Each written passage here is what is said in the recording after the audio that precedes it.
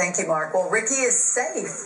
After several weeks in the bottom group, America voted our local dancer into the top 6 in the show, so you think you can dance. That's terrific. But Ricky wasn't the only reason to watch the show tonight. A local dance studio got a special shout out this evening, and they're very excited about it, as you might imagine. Cynthia joins us now with more on that. Cynthia. Well, they have reason to be, Kelly. The Arthur Murray Dance Studio in Palm Harbor has a lot of reasons to be proud tonight. And not just because they got special attention during the show, but because of what they're doing to get that attention.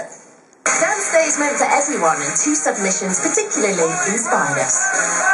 The instructors at Arthur Murray Studio in Palm Beach guided ambitious young blind dancers through the moves of Mary Murphy's salsa.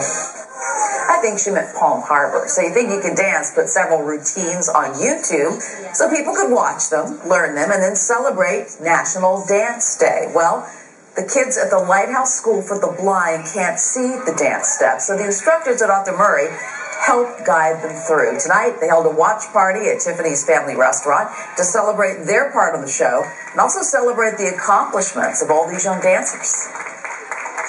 So You Think You Can Dance is a favorite show of ours. We love watching. We catch it every single week. For us to be a part of this show is so exciting and thrilling, and for us to bring those students to be on the show is heartwarming and rewarding. And National Dance Day is this Saturday, July 30th. Arthur Murray will celebrate by giving free dance lessons on that day. If you're interested, you can give him a call. And then the studio is going to have a huge dance party Saturday night. They're just waiting for you, John, to do the cha-cha. Make it the rumba, and I'll be there. All right, one little picture posted on